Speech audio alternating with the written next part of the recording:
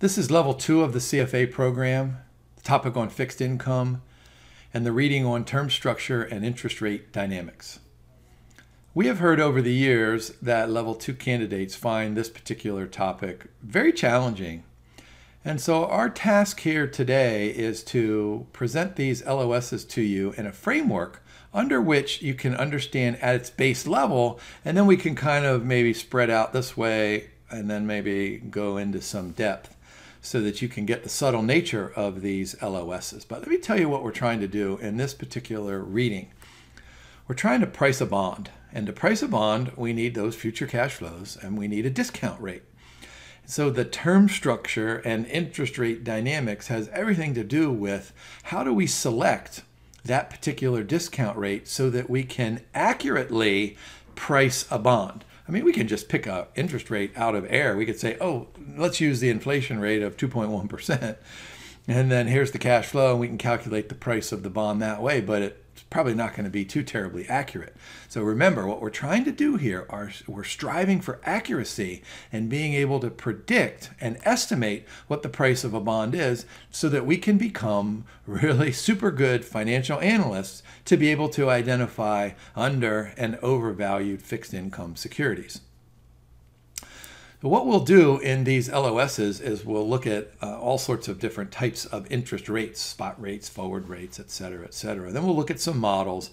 We'll do some bootstrapping, which sounds like something that is not really out of a finance textbook, but really what we're trying to do there is to estimate some implied rate that might not be observable. We'll talk about riding the yield curve, and then we'll have some good slides on swap contracts and swap rates. And then we'll move on to spreads, and then we'll move on to traditional theories of the term structure, and that's going to be my favorite part of this slide deck. It might not be your favorite part, but it's clearly my favorite part. Let's begin with that first LOS, spot rates. I'm guessing that you remember this from level 1. Yield to maturity of a zero coupon bond. And so look at our timeline there. If we have $1 at time period 0 and we want to know what it's worth at time period lowercase t, all we need to do is multiply that $1 times 1 plus the spot rate raised to whatever that lower t time period is. Notice that second arrow point there at the bottom. A spot curve shows the relationship between spot rates at different maturities. So, of course, there's a 1-year spot rate and a 2-year spot rate and a 12-year spot rate and I guess there's a 1,000-year spot rate. You guys read there's a handful of bonds out there that have been issued over the last 20 years or so that have 1,000-year maturities. Now, of course, that spot rate reflects the borrowing and lending rate for a loan given today's conditions. But there are lots of institutions out there, and I imagine some individuals as well, who might be interested in borrowing money at some time in the future. So we need a forward rate of interest. So notice that definition there, the interest rate payable on a loan which is agreed upon today, starting at some time in the future, lowercase t, and then repaid at maturity date, uppercase t. So what we can do today is we can say, you know what, I need to borrow some money in 5 years and I want to lock in that rate. So let's go ahead and figure out what that rate is at some time in the future. That's called that forward rate. And then we can, of course, do that for, you know, a 1-year loan or a 2-year loan or a 5-year loan or a 10-year loan that begins in time period, you know, 1 or 2 or 3 or 4 or 5. Probably not 1,000 like I just mentioned in the spot rates.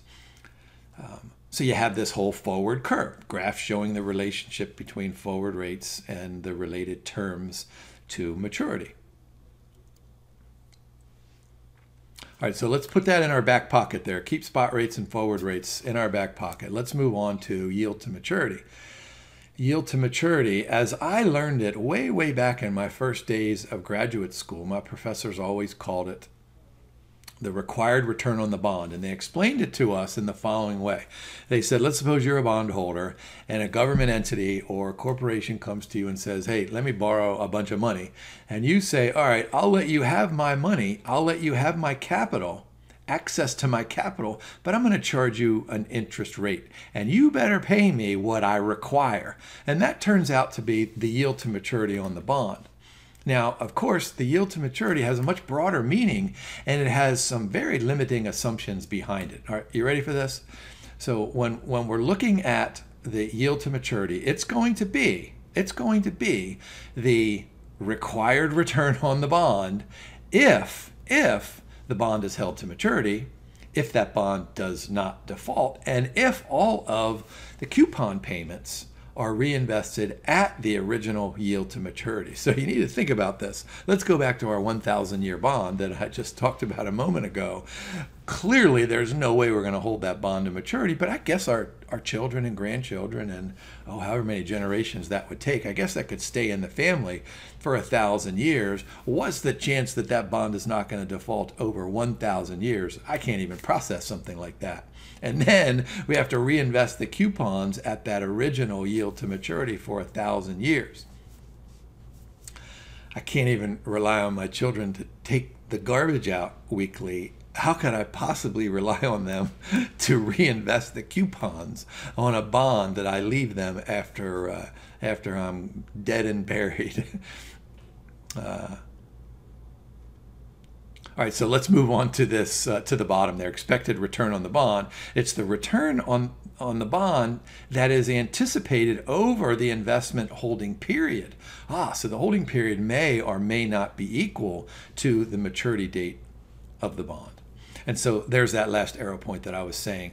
YTM is the expected rate on a return if all three of those assumptions there in those different colored flags in the middle of the slide deck, if they hold. But here's the thing about yield to maturity on a bond. It's always the first interest rate that somebody mentions on the bond because it reflects current market conditions, and hopefully it reflects things like credit risk and liquidity risk and interest rate risk and third-party risk, and any of those other kinds of risks to which bondholders are exposed. Now, the realized return on a bond, boy, didn't we learn this back in our very first accounting days. Realized means that you sold your financial security, and so you realized a rate of return. And of course, that realized return is based on the amount that the investor pays for the bond, and then those reinvested coupons, and then those reinvested coupons are going to compound over time, and that future value, we call that the terminal value of the bond, that depends on, are you ready for this? Look over on the right-hand side, whether the yield curve is upward sloping, whether it's downward sloping. We don't show a flat one there because you can see and you can visualize what flat is over there. So shape of the yield curve, this is super important. Upward sloping yield curve just means that long-term rates are higher than short-term rates. Downward sloping yield curve just means that long-term rates are lower than short-term rates. And then a flat yield curve implies that the yields on short-term bonds and long-term bonds are identical. And this is what I always remember from my graduate school professors about an upward sloping yield curve, is that yield curves are upward sloping in general, and we'll talk about this specifically in just a few moments. It just generally means that bondholders and investors believe that interest rates are going to rise over time, and that makes perfect sense. And then the downward sloping yield curve means that investors expect interest rates to fall over time, but embedded in that downward sloping yield curve is some kind of an implicit thought that inflation has probably gotten away from us and that inflation is going to drop, and so that's going to be the driving force behind the downward slope. All right, how about the next LOS? Forward pricing and forward rate models. All right, so forward pricing model, we're going to use this no arbitrage assumption, which simply means that two assets that have the same stuff, whatever that stuff is, cash flows, risk, et cetera, they ought to sell for the same price. So look at what we have in the box there. Tradable securities with similar cash flows must have the same price. If this was not the case, investors would generate riskless profits. So remember, conditions for arbitrage is there's no investment, there's no risk, and there's a positive payoff at maturity date. So there's a super simple forward pricing model. Notice all we're going to do is take the ratio of the two P's, the P sub uppercase T and the P sub lowercase t. Let me show you what that means there. Let's suppose we have a 3-year zero coupon bond that's going to be issued in 2 years, right? So here's this idea that we're going to borrow sometime in the future. We have a 2-year spot rate of 5% and a 5-year spot rate of 10%. So all we're going to do is compute the discount factors using those two spot rates. And go ahead and look at the purple and blue dots there in the bottom left of the slide deck. So P5, right, so that's back here. So there's the big T. And then P2 is the lowercase t. So there's really just the discount factor, 6209 and 9070, right? So that's P5 and P2. So all we're going to do is take the ratio of those two, just like our equation told us back here, and get the forward price of a 3-year zero coupon bond that's going to be issued in 2 years, and that's 68.45. Of course, that's just assuming we have a $1 zero coupon maturity value. Now the forward rate model, of course, can be expressed in terms of both forward rates and spot rates, much like it is done in that very top equation. And so we can rearrange that to solve for the forward rate, and look on the right-hand side of the equal sign. This is really just 1 plus the spot rate divided by 1 plus the spot rate. Of course, we've got to be sensitive to the uppercase T and the lowercase t, which tells us, when we're going to borrow the money and then over what time period are we going to repay it. So we can work through just a quick example here. Let's suppose we have a 4-year loan to be delivered in 2 years. So we have the need to observe a 2-year spot rate, that's 10%, and observe a 6-year spot rate, 16%. And so that forward rate, now remember, that's what we're doing here. This is the forward rate. Back here, we did the forward price, okay? And so we do really similar math that we completed in that previous slide deck. All we're going to do is take the ratio of the 1.16, we're going to compound that out 6 times, to the 1.1, compound that out 2 times, and we get the 1.1912. Everybody see that near the bottom left of the solution gray box, 1.1912. And of course, since we had the 1 in the numerator and the denominator, we have to subtract out the 1 to complete the algebra. So there's that forward rate of somewhere around 19%.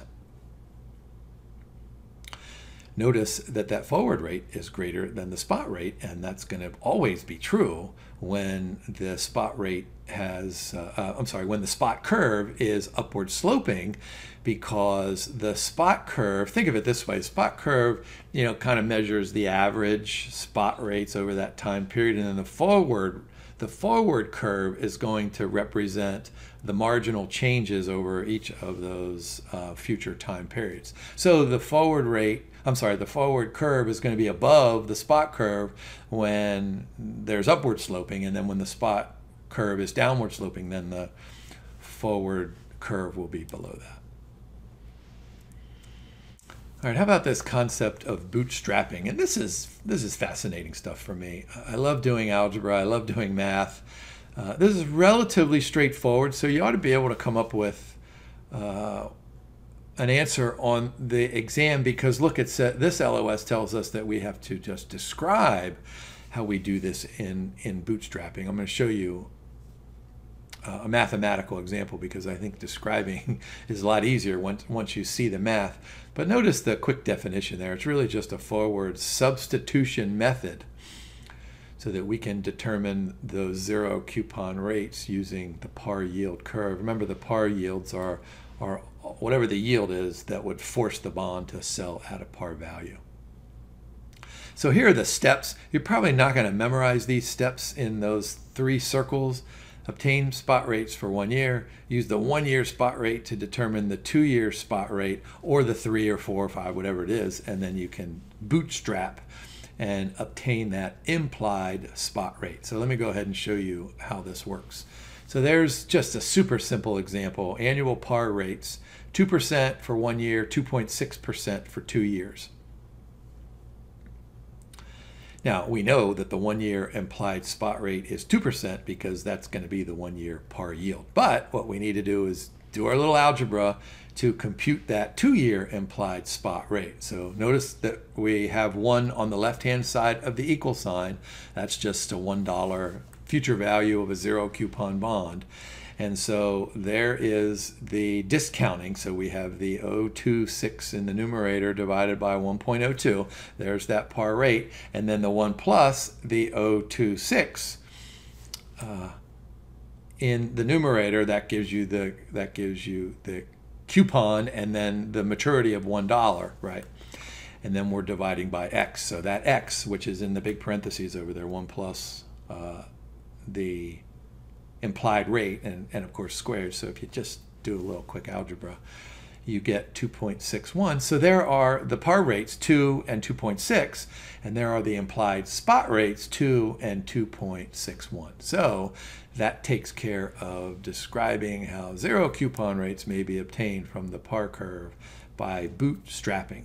And by the way, those of you who take a look at the original reading, this really takes up just a paragraph or two. But working through the math here, you ought to be able to get that answer correct on the exam to describe. How about some assumptions concerning the evolution of spot rates in relation to forward rates implicit in active bond portfolio management? All right, so what are we trying to do here? We're trying to become better and more effective financial analysts. How do we do that? Well, we need to know about spot rates. We need to know about forward rates so that we can deliver a fixed income portfolio for our clients according to their risk and return objectives and all their constraints. All right, so look at these 4 assumptions here. Forward rates are biased predictors of future spot rates. All right, so what we can say then is that we have these forward rates. However, they are biased in predicting those future spot rates. This is a little bit different than what we're going to talk about in those equity readings. Notice the indented circle point. The forward curve does not accurately forecast future spot rates. All right, so let's take a step back and say, all right, we can compute these forward rates. We know what they are today, and they're going to help us price some of these kinds of future borrowings and lendings. However, they're not too terribly helpful when we want to try to predict future spot rates. So the active portfolio manager will try to outperform the bond market by forecasting how the future spot rates will differ from those reflected in the current forward curve. So that makes perfect sense to me that we have this, let's suppose we have this upward sloping spot curve, and then we have an upward steeper sloping forward curve. What we're trying to do then is to minimize the difference between those two curves to identify those bonds that are undervalued. You see how this is just a little bit more subtle than saying something like, oh, I want to have my client invest in bonds when interest rates are going to fall. Then all bond prices rise and everyone's clapping and happy and giving high fives. How about that third one here? This is a good math one. The spot rate for a bond with a maturity greater than 1 equals the geometric mean of the 1 year, 1 period spot rate and a series of 1 year forward rates. So that's important in knowing about geometric means, and we'll do all of that stuff when we get to the equity chapter and we do some computations of returns. And then there's some equations that you can value a bond of known maturities.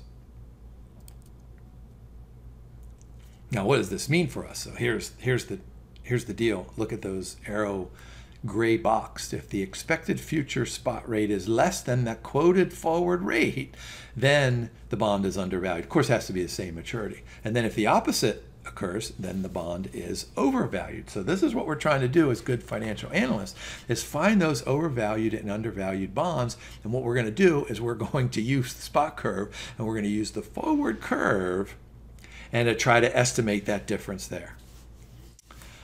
Look at the diamond points there. I think this is what I was saying earlier. If the projected spot curve is above the forward curve, the return on a bond will be less than the 1-period risk-free rate of interest, and vice versa. Okay, I was implying something like that when I was telling you about the relationship between spot and forward curves. The bond's maturity influences the sensitivity of the bond's return. All right, so we know that going back to level 1. So the sensitivity of a bond's return, we know that is a function of, right, the bond's maturity, which is related to duration and convexity, which we don't get to in this particular reading, but of course we get to sometime later. All right, how about some strategies here? Riding the yield curve. What we're going to do is we're going to buy bonds that have maturity dates that are longer than the investment horizon. Now, this is very different than what we're going to learn with bond immunization, where we're going to find a bond that has a duration to match our investment horizon. That's called immunizing a bond portfolio. And what that does is that, of course, boy, I want to say this. I want to say it eliminates interest rate risk, but of course it doesn't. It might under certain circumstances. We can talk about that during another slide deck. But that's what riding the yield curve means. So describe the strategy. And in fact, I think one of those practice questions inside the reading is a real simple question that says something like, which one of these strategies is riding the yield curve? And so there's the answer, with maturity longer than the investment horizon. So upward sloping yield curve, downward sloping yield curve. All right, so look at those two. Forward curve is above, forward curve is below. We did talk about that. Total return on bonds with a longer maturity relative to the investment horizon would be greater than the return on a matching strategy of maturity and investment horizon. And then, of course, the opposite is true with the downward sloping yield curve. So, strategy of riding the yield curve, what are we trying to do? We're trying to outperform just a regular old, hey, I have 10 years to go on my investment horizon, I'll buy a 10-year bond. So riding the yield curve tries to take advantage of the difference in the slopes between the spot and the forward curve. Yeah, we felt compelled to put this slide in here. No guarantee, let me repeat that, let me shout it, no guarantee that the yield curve will remain unchanged over time. Not as profitable when interest rates rise. So we need to consider that this is not some kind of a hedging strategy like the bond immunization that I just spoke about a minute or two ago, or using derivatives to either increase or decrease risk. This riding the yield curve pays off sometimes, and it doesn't pay off at other times. Oh, this is a fun one here. So how about the swap rate curve? So what do we know about swaps and swap contracts? So here's the example that I give my students all the time. You ready for this? Let's suppose that you have a backyard and you have a beautiful peach tree in your backyard. You go out every day, and let's just suppose for some reason your peach harvest is annual, right? So you can eat these peaches year round, and you're eating these peaches and you're cutting the peaches up and you're feeding them to your spouse and you're feeding them to your children. But your neighbor has an apple tree, a beautiful apple tree, and he or she is doing the same thing. So sooner or later, you and your family, you're going to get sick of peaches. Sooner or later, that family over there is going to get sick of apples. So sooner or later, of course, you're going to swap. So you can agree to swap. And in the simplest example, we're going to swap cash flows, right? In this interest rate swap. We're going to swap peaches for apples. And let's just suppose it's an equal exchange. So, every day you go, you hand over 10 peaches and you get 10 apples. Now, over time, this might work, but sooner or later, there's going to be a little worm that shows up in the peach or the apple. So what happens then is that you're going to have to, if we have peaches that have worms in them, we're going to have to compensate the apple dude over there for accepting a less than quality peach. And the same thing happens with an interest rate swap. We're swapping fixed for floating cash flow. And sometimes there's a worm in the cash flows, and sometimes they're not. So your position in an interest rate swap either increases or decreases in value depending on whether interest rates go up or interest rates go down. So look at that definition of the interest rate swap. Plain vanilla interest rate swap. Exchange a fixed interest rate for a floating rate. Commonly traded and most liquid. Now, I promise you, there might be some bartering commodity swap with peaches and apples, but it's probably not commonly traded and it's probably not too terribly liquid. However, if you think about what the fixed leg and the floating leg are betting on, they're betting that they don't have a worm in their cash flows, whether they're fixed or floating, so that if they want to get out of the swap, then they get compensated for it. So here's the traditional illustration. Fixed rate goes to the left, floating rate goes to the right.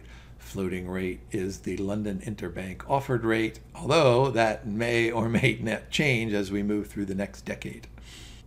Now, what's important about a swap contract is this swap rate. So the swap rate is another name for the fixed rate demanded by the receiver of a swap to exchange those uncertain floating rate payments over time. So what we can do then is that we could have a 1 week swap, we could have a 1 month swap, we could have a 1 year, 2 years, 5 years, or a 1,000-year swap. Probably not 1,000 years, but I promise you, if you have a 1,000-year bond, you're thinking to yourself, I might need a 1,000-year swap. Now, what we can do then is we can construct a swap rate curve. Sometimes it's just called a swap curve. And this is going to be a par curve because when you enter the swap, neither party has to pay for anything, right? So the fixed rate is computed, and I think we do that in level 3, where I'll show you how to compute that fixed rate so that neither party has to pay the other at the inception of the swap. So that's kind of referred to as kind of a par curve. But here, this is a good LOS here. Why do we use these things to help us value bonds? Let me go back to what I said in that very first slide. So we can use spot rates, we can use forward rates, we can use yield to maturity, and there are others that we didn't talk about in this slide deck. We could use yield to call or yield to put. I mean, we could use all those kinds of interest rates as discount rates, but what added value does a swap rate pose for us if we're trying to value a bond either today or next week or sometime in the future? And that first shaded block is super important. That lots of financial markets are regulated throughout the world. And so interest rates that come out of regulated markets may or may not reflect the true reality of supply and demand conditions and money supply conditions and all that kind of stuff. So the swap market is unregulated, making swap rates more comparable over different jurisdictions. Now, this is probably super appropriate and relevant for large banks, because large banks that have, they've got these huge balance sheets, and somewhere on the balance sheet they have risks, whether it's on the liability side or the asset side, and they use derivative securities and they use swap contracts to manage that risk. So this swap rates are probably way more acceptable for a large bank to use, not only because it's unregulated, but because they apply to the balance sheet items. Maybe for a local domestic bank that doesn't use any derivatives, maybe swap rates are not as appropriate. Maybe they can just use par rates or spot rates. But of course, as you can imagine, notice the last part of that, it reads over different jurisdictions. So that means, all over the world, those swap rates can be comparable and they can be used as benchmarks that don't have any of that noise, regulatory noise coming in and impacting that rate. All right, how about the second one? Swap spread reflects incremental credit risk. All right, so this is what I was saying earlier about, you have a small local bank where you got these large New York City banks or London banks. that use derivatives all the time. So that swap rate and then the swap spread will help measure incremental credit risk. Yeah, curve is influenced by supply and demand conditions. Yeah, that makes sense. Wide range of maturity. Swap market. Okay, of course, you can get a swap over almost any time period. Remember, there's no organized exchange for swap markets. It's all over the counter, and they can be customized and tailored to fit your unique needs. Although there are standardization processes to make this thing more liquid. I think the reading makes a comment that references a total swap market notional principal in, I forget what year it was, 2013 or so, of $370 trillion. I don't even know what that means. I can't wrap my arms or my head around all those zeros. Now here's the swap rate formula that I was saying to you just a little bit earlier. We're going to have to compute this at another level. Swap rates. Notice all we're doing is discounting, right? So we're just discounting 1 plus S, 1 plus X. So we're just trying to compute present values here, and then the price of a swap contract is going to be the difference between present value of the fixed leg and the present value of the floating leg. I'll show you that a different day. So let's take a look at an example. There's the spot curve, 2% and 4%. So let's use that to determine the swap rate curve. So that swap rate for year 1 is 2%, right? So that at initiation, the contract is $0 on both sides. But then for time period 2, all we're doing is substituting in, let me go back here and make sure. Yeah, there's the 4% over 2 years. And so if you do the quick algebra, you get 3.96. Explain the swap rate curve and how they use it. So this helps explain how that swap rate is determined, and then you can infer from that whether the swap rate curve is upward or downward sloping. Now let's move on from the swap rate to the swap spread. And so this is just going to be a difference, just like any difference. Swap spread is the difference between the swap's fixed leg, right, swap rate, and the yield to maturity on the government bond yields with the same maturity. And of course, we want to use the on-the-run issues if we can.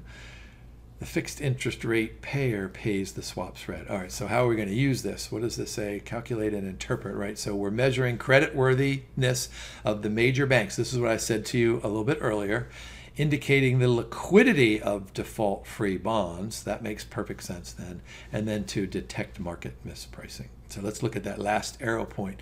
Investors require higher compensation for credit and liquidity risks, of course, when that swap spread is high.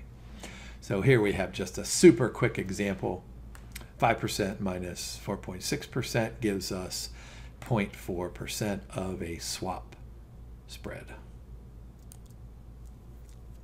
Of course, there are other spreads out there.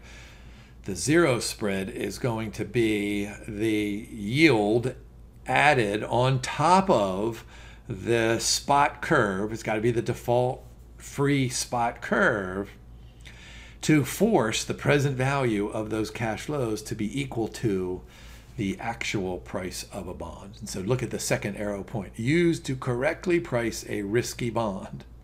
And it reflects credit risk, it reflects liquidity risk, and it reflects option risk. So look at the last arrow point.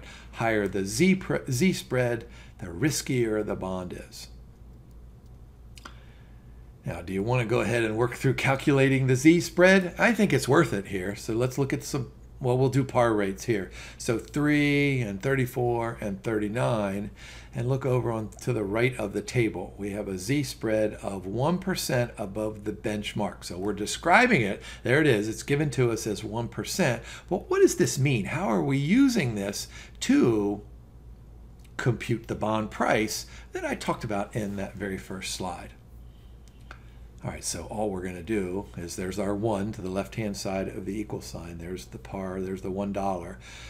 So we've got the 34 cents in the numerator divided by 1.03, right? And then the 1.034 in the numerator for year 2 divided by x, or in this case 1 plus s raised to the x power. And so there's our 3.41, and then we do it for the 3rd year and we get 3.93. So feel free to pause this recording if you want to go ahead and do the math there. So you get, what do we start with? The 3%, right? And then the 2-year spot rate is 3.41, right? We did this earlier on. And then the 3-year spot is 3.93. So now we have our par curve, and now we have our spot curve. Now we can use that, right? There's the spot rate. We did this with the bootstrapping, the 3, the 341, the 393. And now what we're going to do is we're going to use that. Let me go back here. Let me just remind you. The z-spread is 1%. And all we're going to do is add 1% into the denominator. So let me go back and remind you. Consider a bond with a 10% annual coupon, matures in 3 years. So there's our, let's just look at the numerators first. There's 10, right? Coupon, there's 10, coupon, there's 10, coupon, plus the maturity of 100. Those are the cash flows. And then what are we doing? We're going to discount them at the spot rate, right? That's 3% plus the z-spread. And then in year 2, we're going to discount that 10 at the spot rate, which is now 341, plus the 1%. And then in year 3, we're going to discount it at the spot rate, right, the 393, plus the 1%.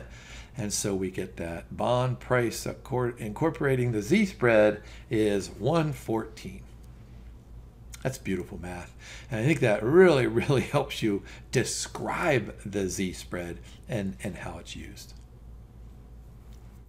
Couple of other spreads out there. The TED spread is just the difference between LIBOR and the yield on the treasury bill of the same maturity. Remember, LIBOR, a lot of times it's overnight, can be a week, can be a month, and treasury bills, you know, those are pretty short term.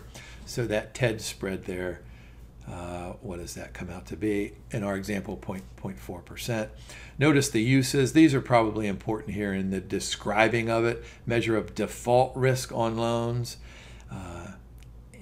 I was always taught that the TED spread gave us, you know, kind of the market's perceived credit risk in an economy. Now remember that credit risk also includes counterparty risk, and so a lot of times the TED spread is used for that measure. And then let's go ahead and look at LIBOR as it relates to the overnight index swap rate, difference between LIBOR and that OIS. Remember that OIS probably set by a central bank, by surveying lots of people out there, lots of financial institutions.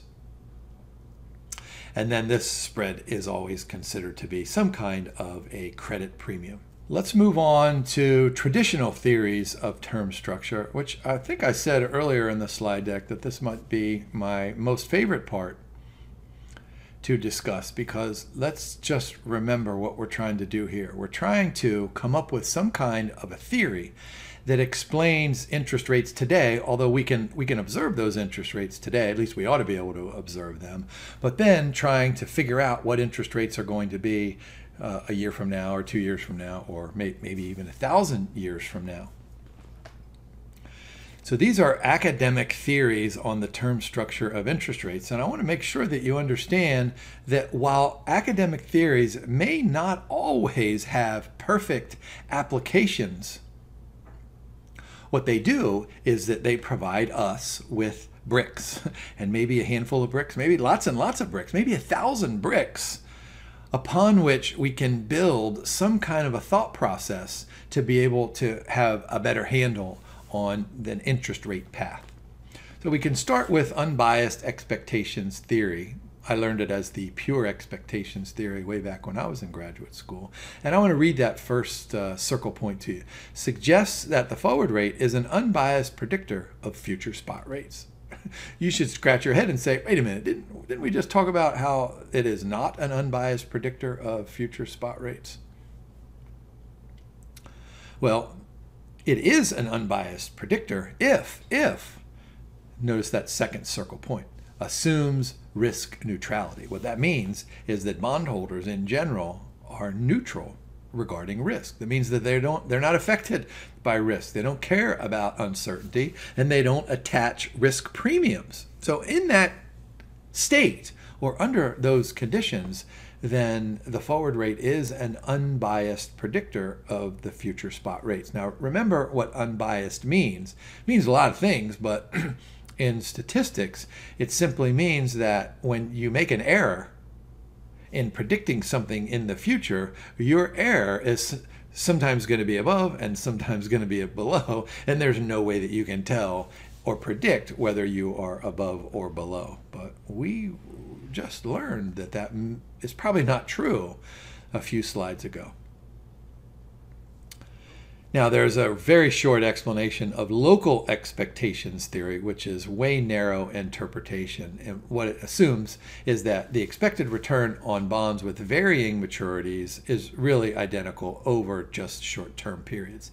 And that's probably because of arbitrage during those short-term time periods. But over the long term, this is not true, because you have things like interest rate risk, which we'll talk about in a later slide deck, specifically duration and convexity, and then reinvestment rate risk.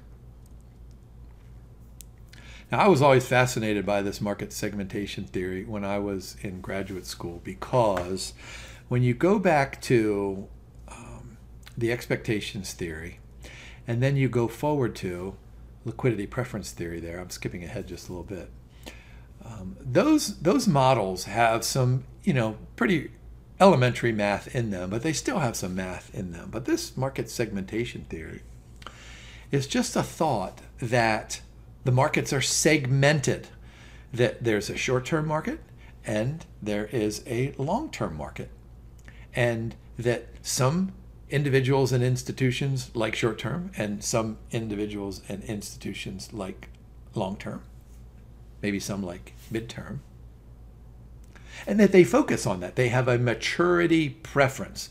And so the markets are segmented, which means that the yields on short-term bonds and medium-term bonds and long-term bonds are determined by, and here's probably the answer to an exam question, in the market segmentation theory, the yields are determined by supply and demand conditions for those specific, unique time segments, short-term, medium-term, and long-term. Now, the preferred habitat theory is very similar to market segmentation theory, but what this tells us just specifically is that not only do specific borrowers and lenders prefer a unique market, but they don't ever switch back and forth. Like a short-term borrower will never all of a sudden show up one day and say, hey, I want a 1,000-year loan. Now, the liquidity preference theory is actually a piggyback theory. Let me go back here. A piggyback theory on top of the pure expectations theory, in which there is a liquidity premium added to the yield. And this is the example that I give students all the time. All we're saying is that, suppose I came to you and said, hey, let me borrow $100 and I'll pay you back next month. 1 month from today. And you look at me and you say, okay, Jim, here's your assets, here's your expenses, here's your income, here's everything about you financially. I'm going to charge you 10%, right? But then if I come back immediately and say, hey, let me borrow another $100 and I'm going to pay it back in 1,000 years. You go through that same thing, but you say, all right, Jim, your income and your assets, et cetera, et cetera. But then you're thinking, you know what? If I lend Jim $100 for a month, I only have to do without that $100 for 1 month. What could happen in a month? Well, lots could, but it's only 1 month, right? And then you look at me after my second request for a 1,000-year loan and you think, man, there's lots and lots of stuff that can happen during that 1,000-year period. I might need that $100 back before the maturity date. So you're going to attach a liquidity premium to the interest rate. So you might charge me 15%. So it's me, right? It's still me. For a 1 month loan, you charge me, 10%. And for a 1,000-year loan, you charge me 15% because you have to give up liquidity for a longer time period. Think of it kind of like as an opportunity cost. Now, what this means then is that yield curves are probably upward sloping more predominantly than under these other theories because of that liquidity premium. Notice the last circle point down there predicts an upward sloping yield curve. Now, if I really like those term structure models, those term structure theories, I like these term structure models as well.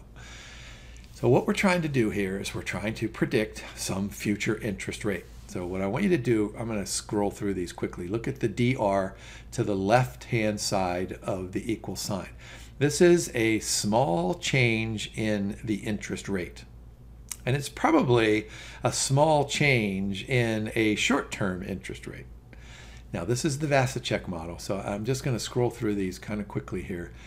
Here's the CIR model. We'll talk about this in a second, but notice to the left of the equal sign, there's the DR. And here's the arbitrage-free model, the Ho-Lee model. There's the DR. So to the left of the equal sign, what we're doing in each one of these models is that we're trying to predict a small change, D stands for change, a change in an interest rate using a handful of models. All right, so describe modern term structure models. All we're doing is trying to predict an interest rate at some time in the future. All right, so what are we going to base our estimate on? Well, we're going to base our estimate on a couple of things. Change in time, right? Look at the DT, small increment of time. 1 day, 1 minute, right? Maybe 1 week. So a small increment of time, which is deterministic because we know how long of a time period that we want to measure. But what we're also going to do is we're going to have a plus sign there. So notice there's a plus sign, and we're going to allow changes to randomly occur to that interest rate. Think of it as maybe random walking up or random walking down or random jumping or random something or other in there. But notice there's that lowercase sigma in there. So that stands for standard deviation like it always does. So what we're doing is we're adding some kind of a risk element to this model. Now, one of the things that we know, and we learned this back in our quantitative methods days, that there are patterns in variables that are observed and can be used. And one of those patterns is this reversion to the mean. And so this is what we know in interest rates, is that if interest rates are super high, they're never going to go super, super, super high. I shouldn't say that, but they're probably not going to continue to go super, super. They're going to fall back to some mean level or some moderate or average level, right? Because what are interest rates essentially? Interest rates essentially, from a pure economic standpoint, are really a trade-off between consumption today and consumption tomorrow. So that's based on the productivity and the individual tastes of the consumers. So when economies grow, if they grow like this, maybe the economy grows like this, let's say that's 5%, interest rates can't be 1,000%, right? They're going to sometime revert, somehow over some time period, revert to the mean. So this is all I want you to do before I get to the next slide, is look at this Vasicek model. So we're looking at the change in interest rates. We have a deterministic part and a stochastic part. And here's a good old slide that determines, that shows you what all those variables mean. So the alpha determines the speed, let me do my little running there, the speed of the mean reversion. A high alpha implies fast reversion. So a high alpha might say something like, oh, if interest rates spike up, they're going to quickly come back down. Mu is exactly what you might think it is. It's the mean level of that short-term rate. DR is the infinitely small increment in the short-term interest rate. What did I say just a slide deck ago? Maybe an hour, maybe a minute, maybe a day, probably not 1,000 years. So infinitely small increment, I don't even know what that means, right? You have to get a microscope out and look at the atom. Infinitely small.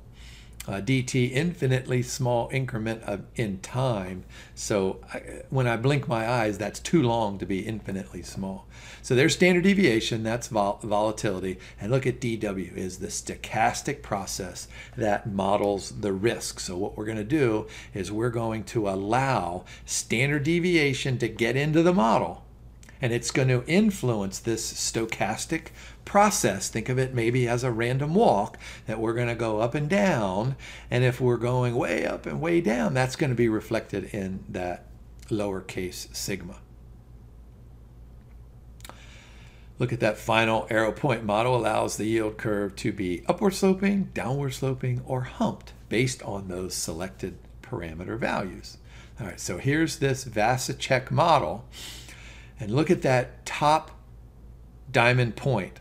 And this is probably a good answer here on the exam. Permits interest rates to be negative. Some people think that's a drawback of the Vasicek model, but you guys know that in the last decades or so, we have had negative interest rates for more than just short time periods in multiple countries throughout the world. Now, what the Cox-Ingersoll-Ross model does is the exact same thing, very, very similar, but notice over there on the far right, there is a square root of R, a volatility coefficient. What this does is that it guarantees, look at the teardrop point, guarantees that interest rates will remain strictly positive. But what it also does is that enables an increase in interest rate volatility when interest rates rise, right? If interest rates are 1%, what are they going to do? They're going to go to 1.04% and then 1.01% and then 0.99%. So what's that volatility? Whatever that is. But if interest rates are 10%, they might go jump to 11% or 12%. So you have the same percentage, jumps, but what we know is that at higher interest rates, there's more standard deviation. So the CIR model enables us to incorporate what we know about interest rate volatility into the model to be able to predict changes in interest rate. So look at the bottom there. In contrast, Vasicek model assumes that interest rate volatility is constant. So that's a big difference between those two models. But notice they have everything else that is identical. Now let's get back to this concept of arbitrage-free models. All we're trying to do is use some kind of a theoretical model that uses actual stuff, right? Actual variables. Let's call it, in this case, a yield curve, so that we can estimate those future interest rates. Arbitrage free, of course, means that there are no arbitrage opportunities out there. And so here's an arbitrage-free model, the Ho-Lee model, where we're adding theta is just a drift parameter. So all we're doing is saying that over this small increment of time, we're allowing the interest rate to drift. Drifting can be upwards, drifting can be downwards, and then we're going to add that stochastic component as well. Notice the Ho-Lee model does not have that square root of R in it.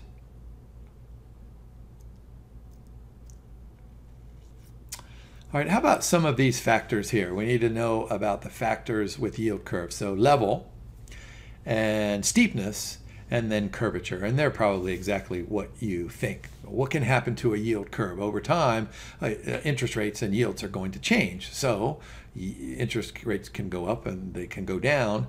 Now, short-term rates and long-term rates, they can go up by the same percentages, and that's called a parallel shift. So when we have a parallel shift, upwards or downwards, we refer to that as level.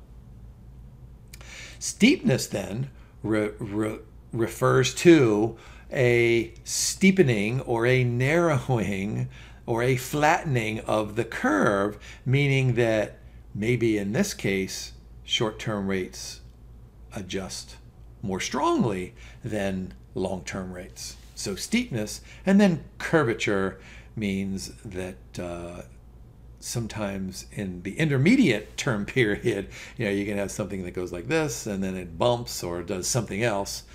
And so look at what we've written there. Rise in the long-term and short-term parts of the curve with the middle part falling or vice versa. some people like to call that twisting or something else. So, all right, I like this LOS too because it involves a little bit of math. Explain how a bond's exposure to each of those factors can be measured and how those can help us manage yield curve risks. So what the reading does is identifies DL, DS, and DC as the bond portfolio's sensitivities to changes in, what did we just say, level and slope and curvature. And so what we can do is we can incorporate that into some kind of an estimate, which is what we've done in that box there. And so all we're doing is saying, okay, if the level changes by a small amount, or the slope changes by a small amount, or the curvature changes by a small amount, we can go ahead and determine what happens to the price of the bond. And that delta P over P, right, that's just that's a percentage change in the price of the bond. And that's what we're trying to do there. Now, I'm guessing that you guys will like this. I could spend hours here telling you about effective duration and key rate duration. These are mentioned just briefly here in the chapter. Notice in parentheses, more of this in a future reading, and these are going to be super fun conversations. But remember, duration is the old time, and when I say old time, we go way, way back. It's the old time measure of interest rate risk. So it's a measure of bond price sensitivity. What do we know? We know that when interest rates go up, when yields go up, price of the bond goes down. But the price of a one-year bond will fall way less than the price of a 1,000-year bond because of duration, right? So longer-term bonds have greater interest rate risk. This is calling it price sensitivity here. Inappropriate for identifying and managing yield curve risk associated with non-parallel shifts. So I think this is what you need to know if a question shows up here, that duration, and in this case, effective duration, can tell us a lot. But what it needs to have is that it's a requirement for a parallel shift in the yield curve. If there's any kind of, let me just go back here. If there's any kind of a sloping or curving or twisting, then duration is not very effective in managing yield curve risk. And that's why we say, okay, so effective duration is kind of like this whole thing, right? It's this big picture measure of interest rate risk for a bond. But why don't we key in on the different time periods of a bond, like a 1 and 2 and 3 and 4 and 5 and maybe 10, 15 and 20. I have no idea what a key rate duration for a 1,000-year bond is, year 900. Of course, I could probably figure it out, and that's probably pretty simple.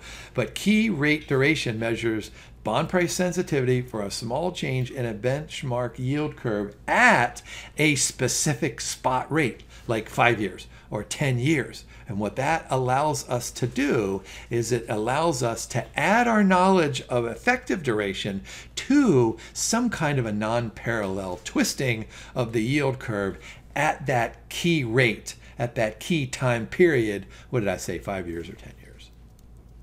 Oh, but here, do we love this? More in a future reading. I'm hoping that you're saying to yourself right now, oh, Jim, teach us to it now. We can't wait.